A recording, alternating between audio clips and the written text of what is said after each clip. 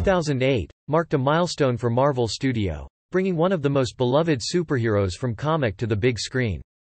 And none other than Iron Man himself.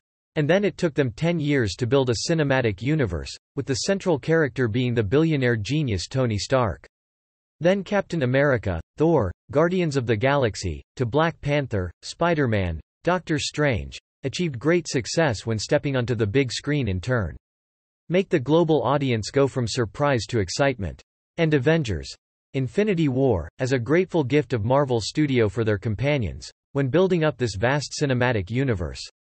In 2012, no one thought the Avengers could be successful, when a movie had 6 main character lines. 6 years later in 2018, when Marvel released the fairy poster of Avengers: Infinity War, with more than 20 people, the world once again thought, filmmakers will not be able to create a miracle. But in the end, the Russo brothers proved otherwise. There is a terrible investment of $300 to $400 million, but Avengers: Infinity War, it is not difficult to bring profits to the producer. When it became the first superhero movie to gross over $2 billion worldwide. Besides, Infinity War also received countless compliments from critics. The film's visual effects received multiple nominations at the 91st Academy Awards.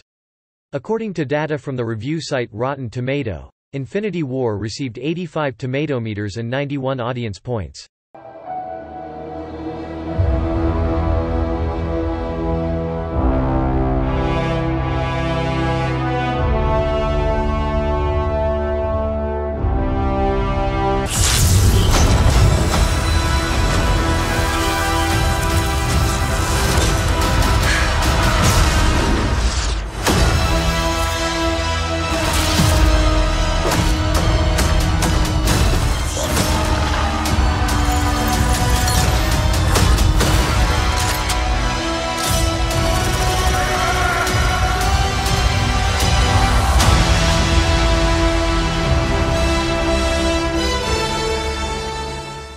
At the end of the movie Thor: Ragnarok, the Holy Land of Asgard was destroyed, so Thor decided to put all the people on a ship to move to Earth to settle.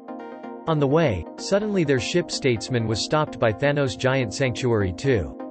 Half of the Asgardians on board were killed by the Black Order, the children of Thanos.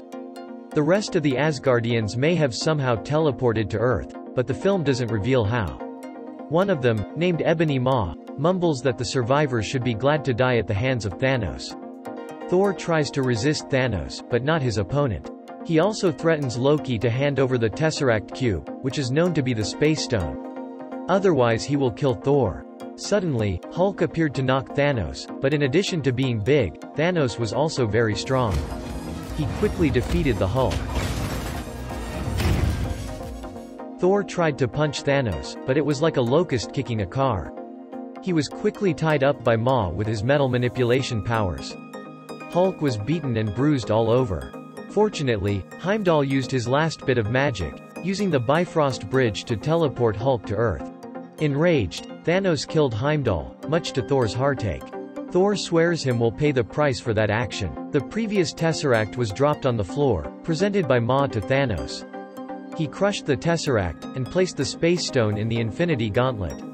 Now in possession of 2 stones, Thanos ordered his children to prepare to invade Earth to retrieve the remaining stones. Loki then abruptly interrupts the conversation, by pretending to pledge allegiance to Thanos. In doing so, he made a bold move, with the intention of killing Thanos with a dagger. Thanos sees through Loki's efforts. He uses the new stone to control and proceeds to grab Loki by the neck. Thor could only helplessly watch as Thanos broke Loki's neck and killed him right in front of his eyes. Thanos then used the Power Stone to destroy the Statesman ship. Then he and his cubs disappeared immediately. Thor falls to his knees holding Loki's body, while the ship begins to explode. On Earth, Hulk teleports across the Bifrost Bridge, crashing into a New York cathedral, which is being guarded by Doctor Strange and Wong. He transforms back into Bruce Banner, and panics to inform Strange that Thanos is coming. They immediately went to find Tony Stark to discuss a plan to fight against Thanos' army. Stark is happily dating Pepper Potts and talking about their upcoming wedding. After that, Stark and everyone discussed the Infinity Stones at the cathedral. And they surmise that Thanos is about to come here to retrieve the Time Stone in Agamotto's eye, which Strange is holding. Along with that is the Mind Stone that Vision possesses. Banner asserts that Thanos is the most formidable enemy they will face. Also revealed that he was Loki's sponsor during the Battle of New York. And he will erase half of the universe if he gets all 6 of the Infinity Stones. Stark offered to simply destroy the Time Stone, but Strange refused because he and Wong had sworn to protect it with their lives. Banner asks Vision where he is, and Stark admits that he's lost track of him. Stark updates Banner with everything that has happened since he left Earth. The Avengers have disbanded, and he no longer talks to Steve Rogers. Banner begs Stark to call Rogers, insisting that whatever conflict comes up between them doesn't matter compared to what's to come. Convinced, Stark took the phone Rogers had sent him after the Avengers Civil War, and prepared to make the call. However, at that moment a loud noise was heard. It turned out that a circular spaceship appeared in the sky of New York, causing panic in the streets. Strange used magic that made the air seem to stop. Ebony Maw and another son of Thanos named Cull Obsidian faced them. Meanwhile, Peter also saw the ship from afar, so he quickly swung the spider's silk to the place. A chaotic battle broke out in the streets between the two factions of good and evil. But Banner couldn't transform into Hulk despite his best efforts. With the power to control objects, Maw quickly overpowered Strange. But luckily, his magic cloak was able to rescue Strange in time. Stark is being attacked by Cull, but fortunately Peter comes to help. He also tried to chase and save Strange from Maw, but the two were pulled upwards by the spaceship. Wong also comes to Stark's aid in trapping Cull into the North Pole, by opening the portal with the dual ring. Stark immediately flew up to chase and infiltrate the spaceship. He also ordered Friday to unlock the Iron Spider suit and move in to help Peter breathe easier. He's so happy to be given another Spider-Man suit. But Friday immediately opened the parachute to bring him home. However, Peter still managed to hold on. He got into the spaceship to help Tony Stark. Although he was very worried about the Spider-Boy's safety, there was no way to bring him back now. Stark decided to work with him to find a way to save Strange, who was being tortured by Maw to hand over the Time Stone. Knowing that Maw is very strong, so they decided to shoot a hole in the spaceship, causing him to be sucked out into space to die instantly. Peter was also quick to capture Strange. And thanks to the new suit's spider legs, they're all safe. While Strange advocated a return to Earth, Stark suggested keeping the ship's voyage intact to create an element of surprise before Thanos and destroy him. Avoid many losses when fighting on Earth. Strange agreed but warned Stark that he would protect the Time Stone, even at the expense of Stark or Parker. Meanwhile on Earth, Wong must return to protect the cathedral. And Banner finds Stark's phone and decides to call Rogers. In space, the Guardians of the Galaxy squad received a signal of help. So they came to this area and found the ruins and corpses of countless Asgardians. The ship accidentally crashes into Thor and finds him glaring. So it turns out that Thor survived the explosion on the Statesman that Thanos caused. He begins to talk about how Thanos killed half the people of Asgard to get the Space Stone, and destroyed the planet Xandar to get the Power Stone. The stone that in Guardians of the Galaxy Season 1, Peter Quill gave it to the Nova Army to protect. Gamora also begins to recount how Thanos traveled from planet to planet killing half the population. And he can do the same to the entire universe with a snap of his fingers when he collects all 6 stones. Thor thinks that Thanos will go to nowhere to get the Reality Stone from the Collector Tivin. But Thanos is so strong that he can't stop him now without a weapon. So he decided to set out to Nidavellir, the place where the gods' weapons were made, to ask Eitri to make for himself a weapon that could kill Thanos. Thor leaves with Rocket and Groot. While Quill, Gamora, Drax and Mantis depart for nowhere. Meanwhile, Proxima Midnight and Corvus Glaive, 2 other children of Thanos, ambushed Vision. He is trying to live a normal life with Wanda in Scotland. Due to a fatal sneak stab, Vision is very weak. While Maximoff is nearly impossible to defend against both attackers.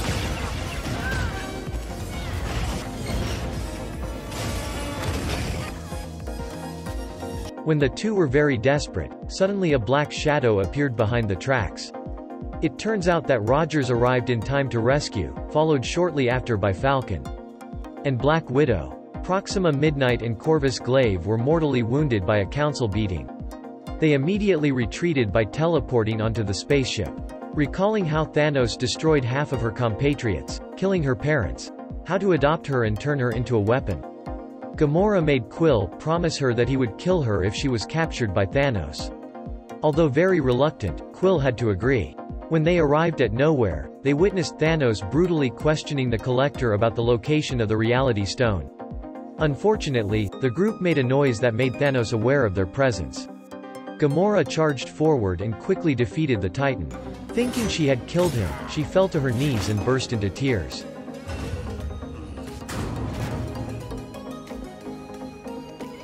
However, the reality scene suddenly changed. Nowhere turned into a desolate place.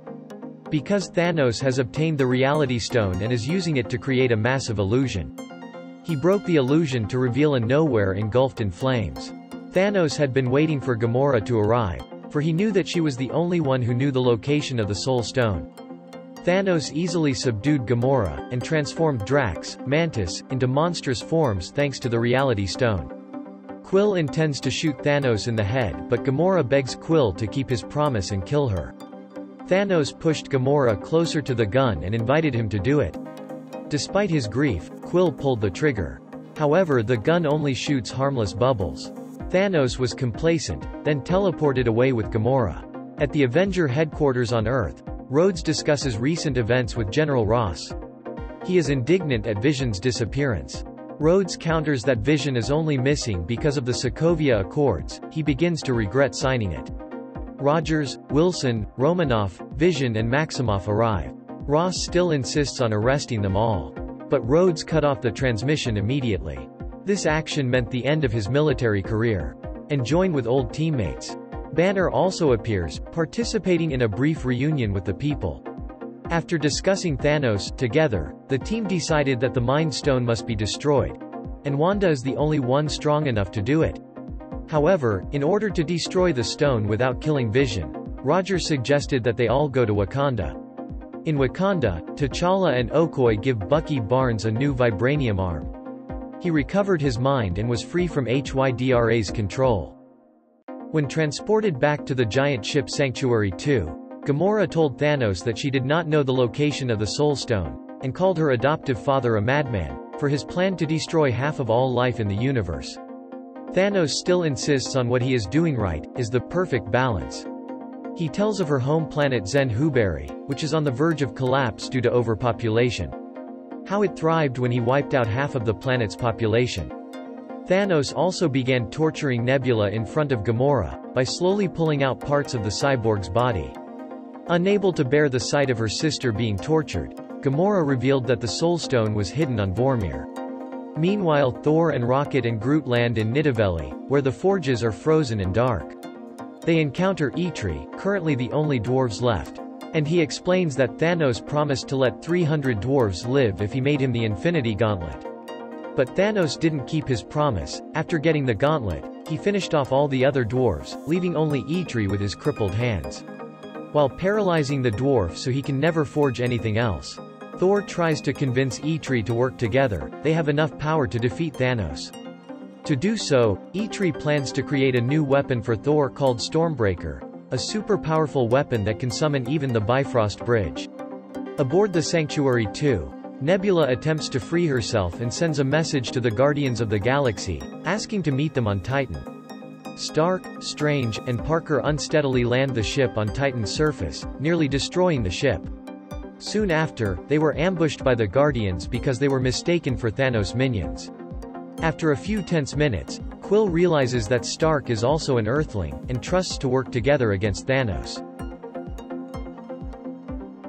While the rest of the party tried to come up with a plan to ambush Thanos, Strange used the Time Stone to see into the future. He then said that out of the 14,605 futures he saw, they had only one chance of winning. Thanos and Gamora teleport to Vormir. They are greeted by the Red Skull, who is currently acting as the guardian of the Soul Stone.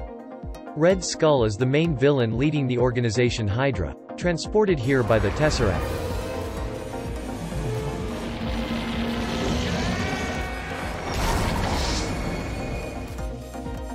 The Red Skull tells Thanos that he must sacrifice what he loves most in order to get the Soul Stone.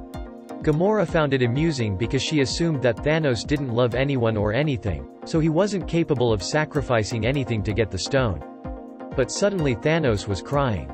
She was skeptical at first, but Red Skull Schmidt said that the Tear wasn't crying for himself but he was crying for her. Gamora tried to commit suicide but failed. So that Thanos had the opportunity to sacrifice his daughter by throwing her off the cliff. He passed out and when he woke up was in possession of the Soul Stone. Meanwhile, the Avengers take Vision to Wakanda and are greeted by T'Challa. They ask Shuri, can she safely extract the Wisdom Stone from Vision? And she confirmed it could be done, but that would take quite a while. Wanda was ordered to stand by the operating table, ready to destroy the stone when it was removed from Vision. Moments later, large spaceships crashed to the ground, landing outside Wakanda's protective energy barrier. Meanwhile, Thor and Rocket successfully revived the core of the star Nidavellir. But due to the forge being damaged, Thor is forced to risk his life to use his own body to keep the smithy's door open. As the massive army of Outriders led by Midnight and Kull approached Wakanda, T'Challa assembled the army of Dora Milaje, the Wakandan royal guard.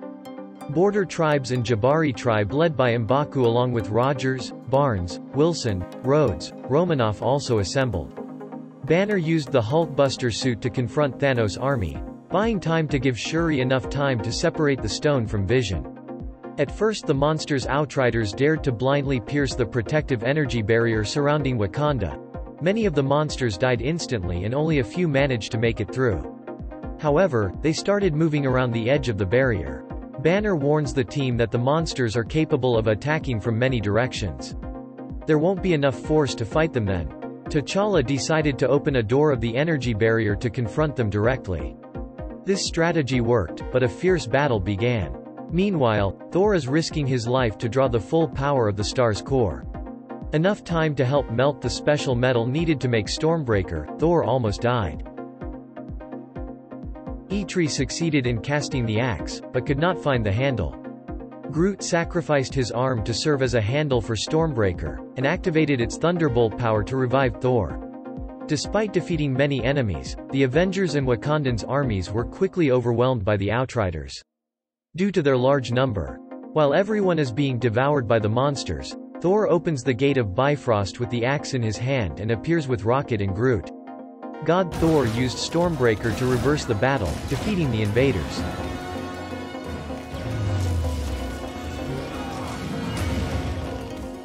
Meanwhile on Titan, Thanos was greeted by Strange. During a brief conversation with Strange, Thanos revealed that Titan was once his home. Thanos proposed killing half the population of his entire planet when the population became too large. But that was not done, resulting in the destruction of the entire planet. Believes that this action is right, and that Thanos will perform it for the entire universe as soon as all 6 Infinity Stones are obtained. After the conversation, Stark appeared to greet Thanos by shoving an entire building into his head.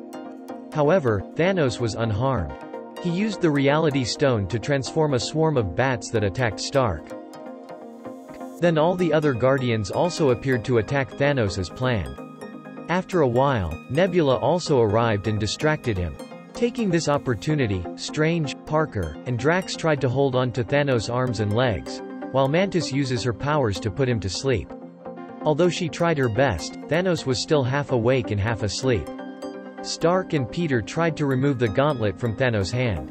However, when Nebula assumed that Thanos had killed Gamora, Quill became enraged and attacked him.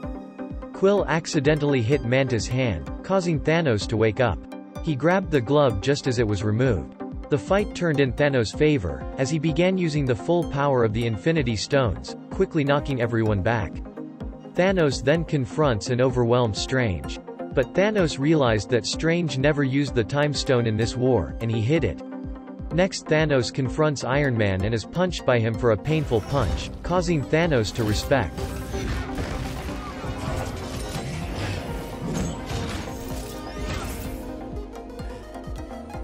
However, with his unmatched strength, Thanos quickly ended the fight by stabbing Stark in the stomach, seriously wounding him. As Thanos prepared to finish off Stark, Strange agreed to hand over the Time Stone to Thanos, on the condition that he spare Stark. Thanos agreed. He took the Time Stone and then left Titan, going to get the last stone present on Earth. Stark asked Strange why he sacrificed the Time Stone just to save him. Strange insists it's the only way. In Wakanda, the Black Order unleashes Threshers, a massive weapon of great damage, on the battlefield, prompting Wanda to join the fight to save Romanoff and Okoye. What no one realized, however, was that Corvus Glaive had successfully infiltrated the lab. He defeats Shuri and the guards, before they can separate the stone from Vision. Glaive then attempts to steal the Mind Stone from Vision. Vision tries to flee to a forest, but is still overpowered by Corvus Glaive and Cull Obsidian. Banner quickly came to his aid, and after a long struggle, although still unable to transform into the Hulk, he managed to kill Cull Obsidian. Meanwhile, Rogers arrived just in time before Vision was finished. He fights against Corvus Glaive. Then Vision took Corvus Glaive's own spear and stabbed him from behind. Meanwhile, Midnight is also killed when Wanda throws her into a Thresher's track. In Thor's presence, the Black Orders were quickly defeated, and the Avengers seem to have won. However, now Thanos has teleported to Wakanda to get the Wisdom Stone. The Avengers, including Okoye, T'Challa and Groot, gather to protect Vision. But Thanos easily defeated them one by one. Realizing they have no other choice, Vision asks Wanda to destroy the Wisdom Stone, even though it would kill Vision. She reluctantly agrees in heartbreak, and successfully breaks the Mind Stone before Thanos can get it, and blow up both the stone and the Vision. Rogers was able to hold off Thanos for a moment to the Titan's surprise.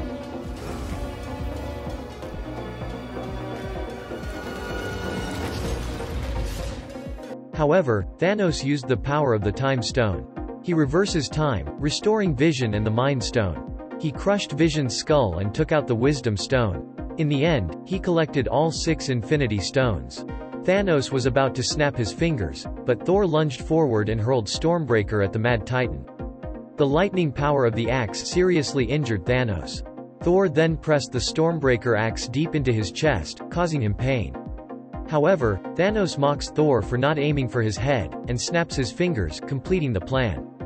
Thanos entered the Soul World, where he met Gamora as a child, and after a brief conversation he returned to the real world. The gauntlet was deformed by the enormous amount of energy it produced. Thor angrily asked Thanos, "What did you do?"